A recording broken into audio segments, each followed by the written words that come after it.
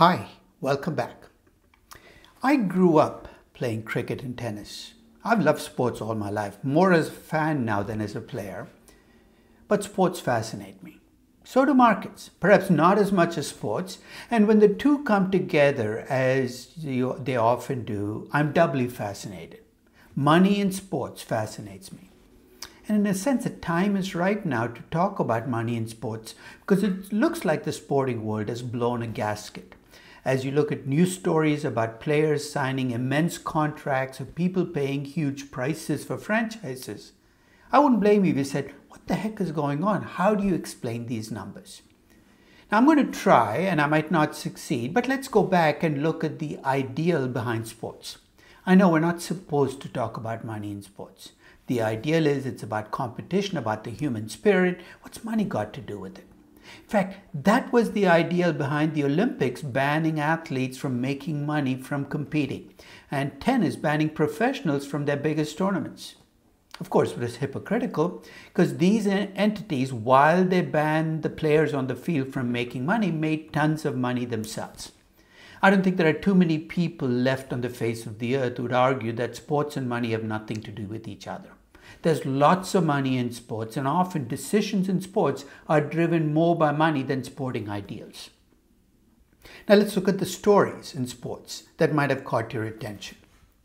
The money in sports has been increasing over time, but there are stories in the last 2 years that suggest that the sporting business might have blown a financial gasket. Let's start with player contracts. You probably read the news that Hilal, the Saudi soccer team, offered almost $1 billion to Kylian Mbappe, the French soccer superstar. He, of course, turned it down. But $1 billion to play for 1 year? Now, those of you who are baseball fans in the US have probably been reading stories about Shohei Ohtani, the Japanese superstar, perhaps the best player in baseball, and the contract he might get next year when he signs as a free agent, $700 million, $800 million. You've also probably been reading about sports franchises being bought and sold for numbers that are mind-boggling.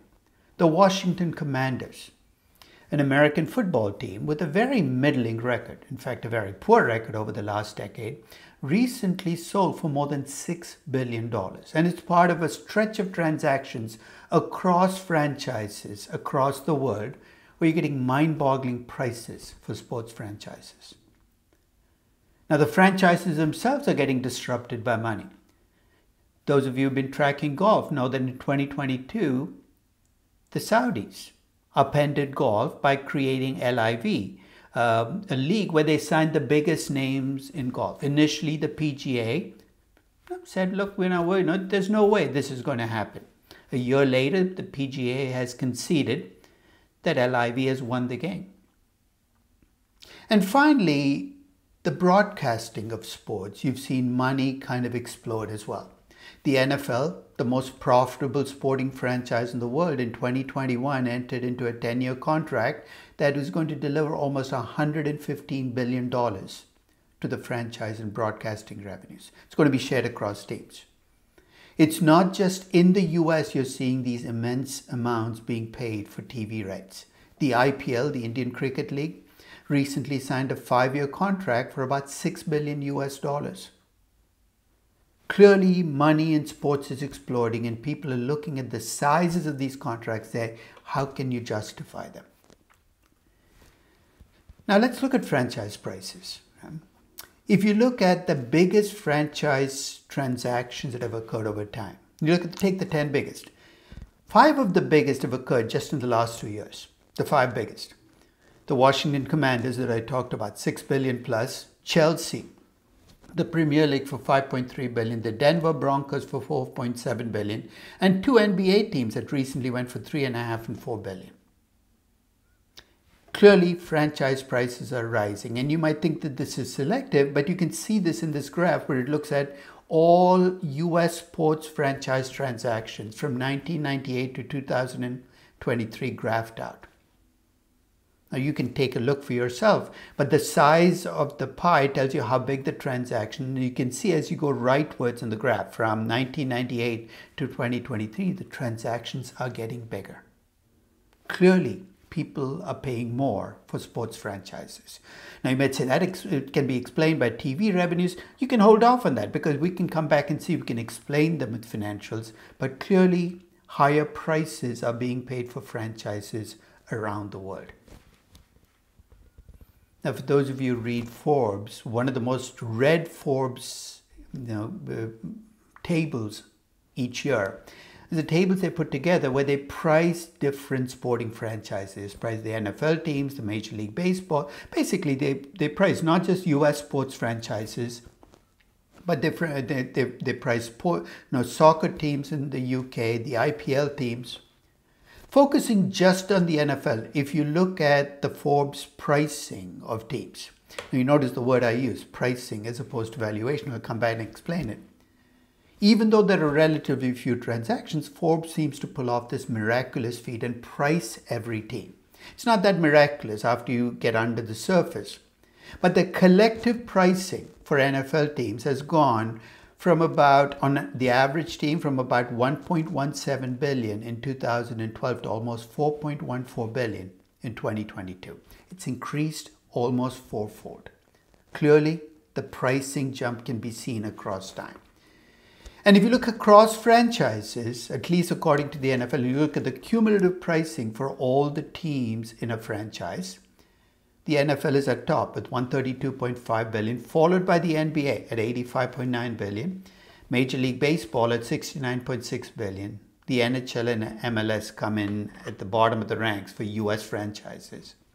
But the Major League Soccer surprisingly has a $16.2 billion collective pricing. The 20 top Premier League teams, and it's just the 20, is 30.2 billion. If we bring in the rest of soccer, my guess is soccer will rise to up the list, perhaps higher than the NBA, close to the NFL. And finally, if you look at the IPL teams, there are 10 of them, the cumulative pricing is about 10.4 billion. For the moment, if you look at the next two columns, I look at the highest price and the lowest price teams. And you'll notice that the difference between the highest price and the lowest price teams is lowest in the NFL and the IPL and higher in the NBA, Major League Baseball, the NHL. We'll come back and talk about why that might be, why there's so much divergence in pricing across teams. Now, there is a small subset of sports franchises that are publicly traded. In the US, perhaps the only one of any substance is Madison Square Garden Sports, which owns Madison Square Garden and gets revenues from concerts and other events, but also owns the Knicks and the Rangers. It is closely held and controlled by the Dolan family. Outside of the US, the best known publicly traded sports franchise is probably Manchester United. That's been publicly traded for a while, but it's again closely held and controlled by the Glazer family. There are a handful of European soccer teams that are traded, but collectively, if you look at sports franchises, very few are publicly traded. And that's a little surprising given that the pricing is in the tens of billions of dollars, and we'll come back and address why that might be. Most sports franchises remain privately held. So let me go back to the word that I used when I described what Forbes did to come up with numbers for the franchise. I said they priced them, didn't value them. To illustrate this, I'm going to go back to something I've talked about before, and I'm sorry if I'm boring you by repeating this, but I make a big deal in my classes, in my books, about the difference between two words, price and value. We know what drives value. It's cash flows, growth, and risk. It's fundamentals. It's business models. We also know what drives price. It's demand and supply. Now, if your reaction is, aren't demand and supply driven by the same financial fundamentals? Perhaps. But they're also driven by mood and momentum behavioral forces. You can price something or you can value something, and you can get very different numbers depending on the processes. Because to value something, the tools you use include intrinsic valuation, discounted cash flow models, where you're trying to grapple with estimating cash flows, growth, and risk. The tools for pricing are much simpler. You pay based on what other people are paying for similar things. Remember the point I made about Forbes pricing franchises? Forbes doesn't do an intrinsic valuation of every franchise. You know how they come up with the numbers? They look at what people are paying for for franchises. Remember that transaction price page that I showed you? And they adjust the pricing of every single team based on the most recent transactions. I'll make a prediction. The pricing you saw for the NFL in 2022, you're going to see a jump of about 8, maybe 10% this year. You know why?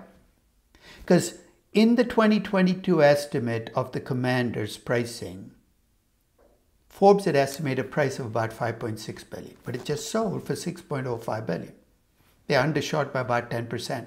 You're going to see that play out in every pricing. The Dallas Cowboys, the most highly priced NFL franchise, will get even more highly priced. Forbes prices sporting franchises. It's not meant as a critique. It is what it is. Now you're saying, so what? Now, one of the things about pricing versus valuation is when you look at investments, you have to ask yourself, can I value an investment? Now, normal asset has cash flows, expected cash flows. You can value it based on expected cash flows. What is a normal asset? A business, a stock, a bond. You can also price it by looking at what other people are paying for similar companies. Assets can be both priced and valued. In fact, you can classify almost every investment philosophy out there based on which pathway you take. You can broadly divide the world or people in the marketplace into two groups. You have investors who try to value assets and try to buy them at prices less than value. You have traders. What do traders do? They buy at a low price, they sell at a high price. Assets can be both valued and priced. But your investment could be a commodity. If you ask me what is the fair value for gold or oil, my answer is I have no idea, but I can price it. I can price it based on demand and supply, based on history.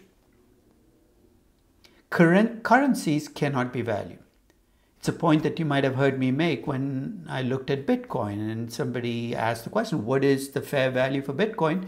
Bitcoin, if it's a currency, cannot be valued. It can be priced relative to other currencies. That's what an exchange rate is. You can talk about good or bad currencies and which one should be priced higher, but they can only be priced. And collectibles, like Picassos, can only be priced. When you have something that can only be priced, like a currency or a collectible, you can only trade it. You cannot invest in a currency. You cannot invest in a collectible. You can trade it. Assets can be traded or invested in, and you can make a choice. Now, in my original categorization, I stopped with these 4 groupings, but there's a 5th grouping of assets or investments that I'm going to call trophy assets. What are trophy assets? Like regular assets, they have expected cash flows. You can value them like assets, but they're also like collectibles. In other words, you buy them for their emotional dividends, for the other factors, the other advantages you get by owning them. When you have a trophy asset, the pricing cannot just deviate from the value, it can stay different from the value. So let's take a look at what goes into a trophy asset. What are the ingredients that make for a trophy asset? The first is, in a trophy asset, the emotional appeal overwhelms the financial characteristics of the asset. So in other words, you can look at the cash flows, the growth and the risk to come up with the value for these assets. But there's another appeal to these assets that goes well beyond the financials. Second, trophy assets tend to be unique. Why? Because if they have that emotional appeal, it's because they're special, they're different. It goes with the uniqueness goes the scarcity. You can't have trophy assets that everybody can possess. It can go to a small and a very small subset of people. And finally, the people buying trophy assets are buying it not for financial reasons, but for the other emotional dividends they get out of it. So that's what makes for a trophy asset. You're saying, what are the implications of something being a trophy asset?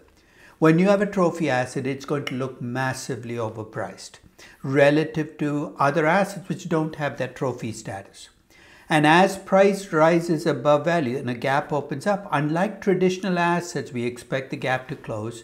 In a trophy asset, the price can deviate from the value and stay deviated. Because the buyers buying these trophy assets are not buying them because of the financial reason. They come in knowing they're paying too much. And finally, because trophy assets don't derive the value from financial fundamentals, the link between what gets paid for trophy assets and financials will tend to be weak. With that in mind, let me make a case for why sports franchises increasingly are trophy assets.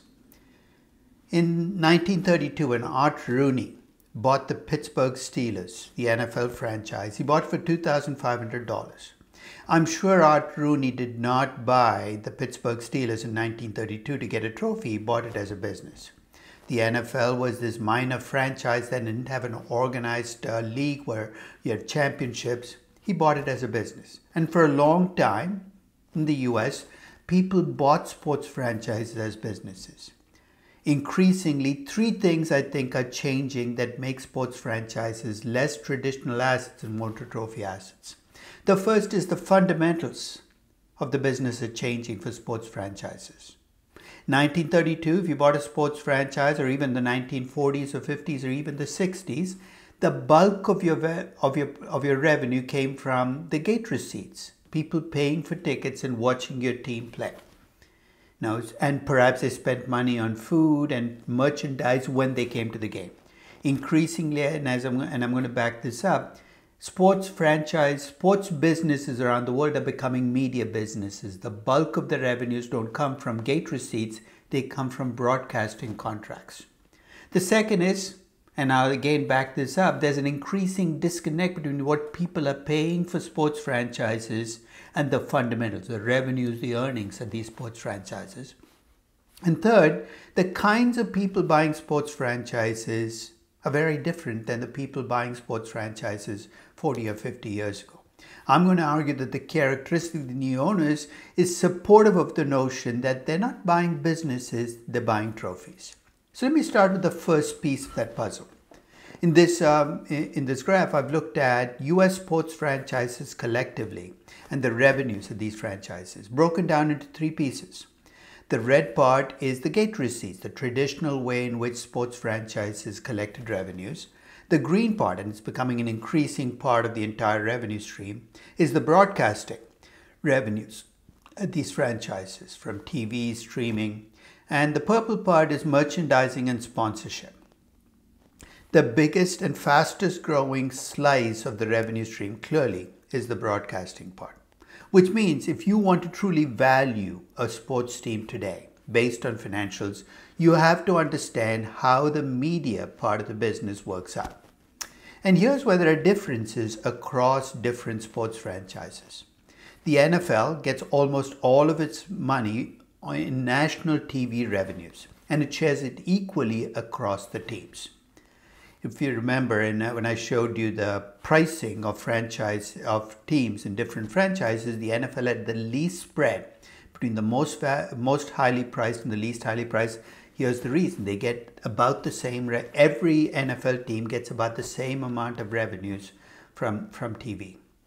The Major League Baseball, that's not true. The bulk of the revenues for most baseball teams comes from local broadcasting.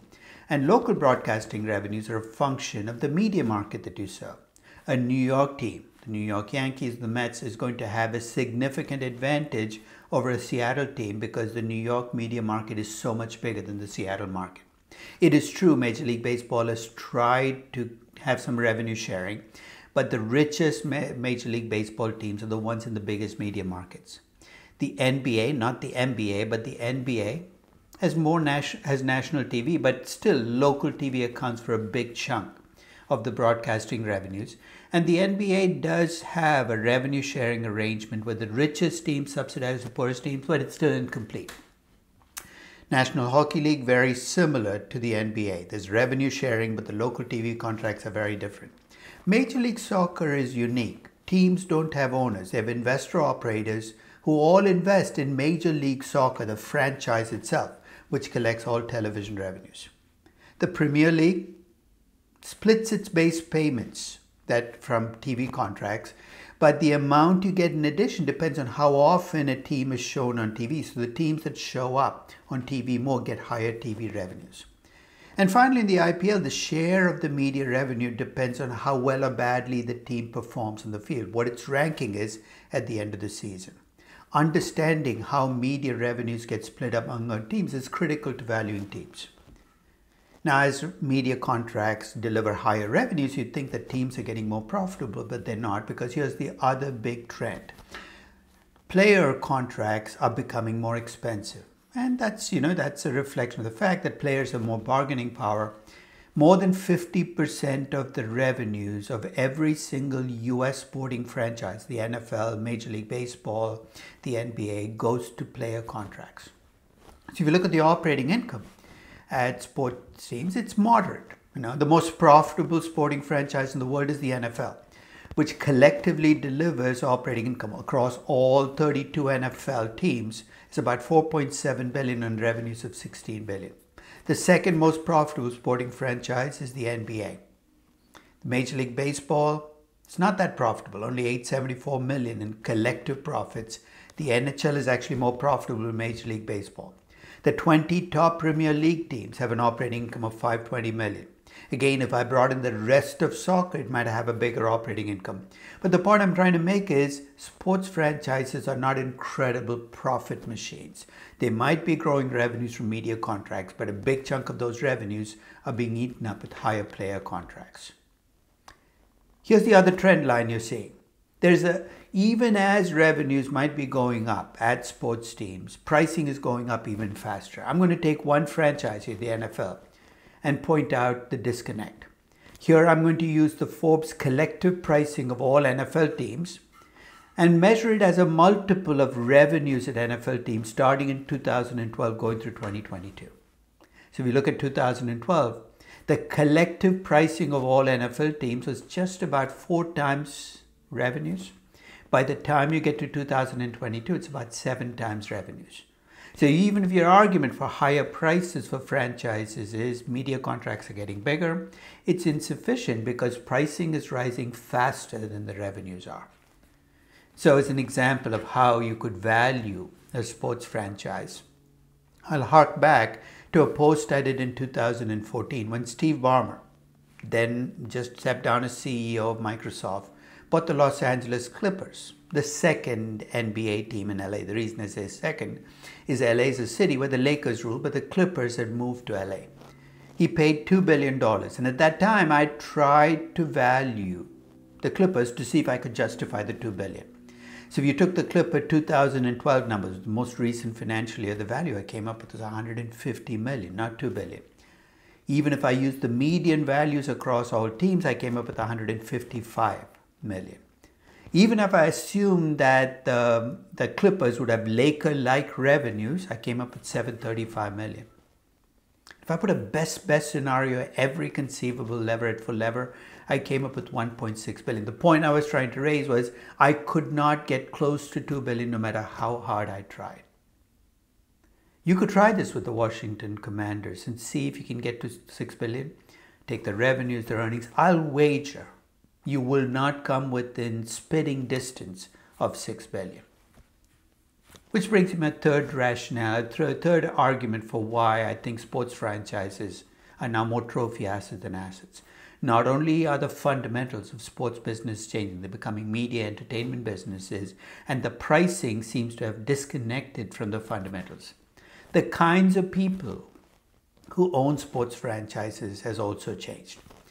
Here again, I'm going to take one franchise, the NBA, professional basketball in the US, and take the 30 teams in the NBA and look at who owns them. So I've listed the owners in the order of their wealth.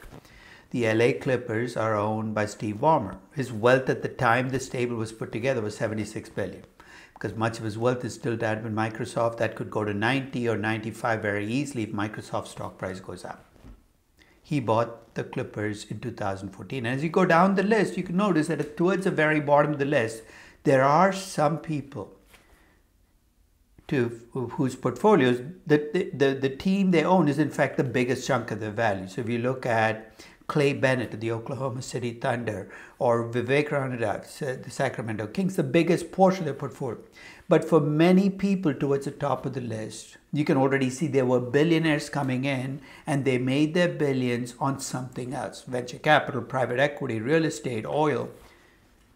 And this has especially been true in transaction in more recent years. The days of Art Rooney buying the Pittsburgh Steelers as a business are done. As you look at franchises change hands, you're going to see the people buying these franchises are buying them for very different reasons than the people buying franchises 30, 40, 50 years ago. If you're wondering why these billionaires, many financially savvy would buy a sports franchise that's not that profitable, they say a picture is worth 1,000 words, and this picture, I think, gives you the answer. This is Steve Ballmer on the sidelines of the Los Angeles Clippers. Take a look at his face. I've seen Steve Ballmer at annual meetings and earnings calls when he was CEO of Microsoft, which was a long time.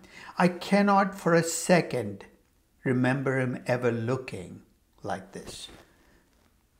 The Clippers are not just another investment in Steve Ballmer's portfolio. They're special to him. Now, we can argue why they're special, but they're special. That is and in a sense, you could argue that when Steve Ballmer paid $2 billion for the Clippers, he was doing it with open eyes. He wasn't expecting to buy a business worth $2 billion. He's buying a business worth $1 billion maybe to him. The extra $1 billion, what was he paying for? An expensive toy. So if I were to summarize, I'm going to argue that sports franchises are the ultimate trophy assets. First, they're scarce. There are only so many professional sports withstanding in the world, and the teams within these sports are contained. The franchises keep that. No, they're scarce. Second, if you buy one of these teams, not only are you fulfilling your childhood dreams in many cases. Steve Cohen, a Mets fan since he was a kid, he now gets to own the team that he's pulled for. But for some of these owners, it also gives them an expansion. It allows them to be the big person in the city. Your friends, your family, everybody wants to be on that front row seat and get introduced to players. Second, it also explains why the Saudis and Saudi teams are so interested in buying teams and buying players, because it allows them to enter what they feel are the highest ranks of money making. It gives them trophies to take home.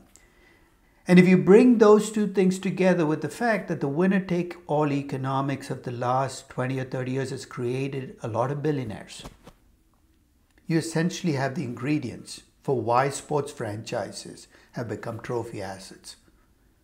You've got these scarce assets that give you standing in society. You have billionaires who want toys. It's a match made in heaven. So I'm going to make a statement, and I could be proved wrong, that as long as the number of billionaires exceeds the number of sports franchises, this deviation in price and fundamentals that you see with sports franchises is not going to close. And over time, increasingly, sports franchises are going to leave the hands of the old-time owners and end up being expensive toys for very rich people. They're saying, why should I care? I'm just a fan. I think it has consequences. The consequences for the owners of sports franchises, remember, there are still some holdouts in each of these sports franchises, old-time owners. They're going to find themselves competing against people far richer than they are, not just from their team wealth, but from other wealth. There will be pressure to cash out. The Rooneys could become billionaires if they cash out. Of course, they have an emotional attachment to the team, but over the generations, that attachment is going to fray. And for those owners of these franchises that are thinking about flipping, selling to these best potential buyers, they want to make their teams look better on a trophy basis. That means signing superstars, even if they're over the hill, because it gives you that shine on your trophy. Moving your team to a different city. Maybe Las Vegas is a better setting for a trophy asset than Oakland. So you're going to see owners who are non-billionaires kind of have to deal with the fact that the rest of the game is shifted. For billionaire owners of franchises, they'll have an expensive toy. Some of them will enjoy the toy, but toys can get boring. And I'd be interested to see what happens when the toy doesn't behave the way you want it to. I expect to see more impatience with managers and players, actions driven by impulse, because that's what toy owners do. And for these billionaire owners, their team is a toy. What about players? As sports franchises become trophy assets, players become the jewels you add to those trophies to add more dazzle. So superstars are going to be priced even higher. You want to sign the biggest superstar so you can make your trophy more shiny. So you're going to get a divide where you're going to see numbers and contracts of the superstars in every sport kind of zoom because of this phenomenon. And finally, and this is just my supposition, to the extent that a player's trophy appeal comes not just from how well he or she plays on the pitch, but also from their social media presence and their following. I'll make a prediction. The contracts you're going to pay for players is not going to reflect how good they are as players, but how many Twitter followers they bring in, how many Facebook followers they can get. I know it's not something I'm looking forward to, but it might be unstoppable. And finally, for fans, what does this mean? If you're a fan of a sports franchise that's owned by somebody who wants to run it as a business, you're going to get frustrated because they can't compete for the most expensive players. So your team is going to lose its biggest stars over time. And you really can't blame the owners. They can't afford to compete against the other owners. If you're a fan of a team with a billionaire owner, you just hit pay dirt, right? That team is going to sign the biggest players. But you're going to get your own share of frustrations. The owner might lose interest in the team. Sometimes toys lose their dazzle and you might get benign neglect. Now basically what's going to happen in sports franchise, the old divide was between rich teams and poor teams, where rich teams were teams with big media contracts, drew a lot, the Yankees versus the Mariners. That contrast is going to be replaced by one where you have rich team owners and poorer team owners. And it's going to be an uneven game. And that's why I think the latter group, poorer team owners, are going to get replaced by richer team owners who buy teams not as businesses, but as toys. I hope you found this session useful, and I look forward to seeing you in a stadium somewhere watching your favorite team. Take care.